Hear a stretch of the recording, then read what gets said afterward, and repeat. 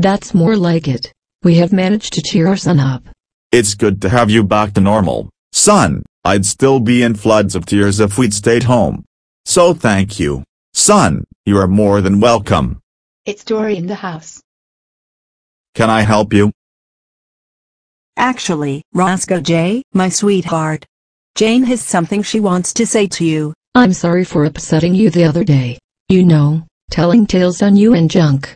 I know I should not have done it. I hope you can find it in your heart to forgive me.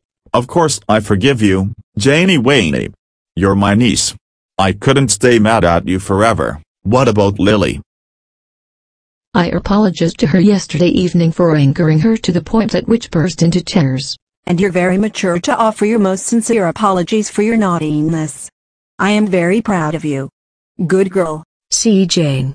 I told you it would be better to get satisfaction out of positive reaction for your behavior instead of negative. And you were right. Thank you. Lily, does your mum know you're here? I forgot to tell her I was coming here. I think you'd better get home before she notices you're not there. That's very naughty of you.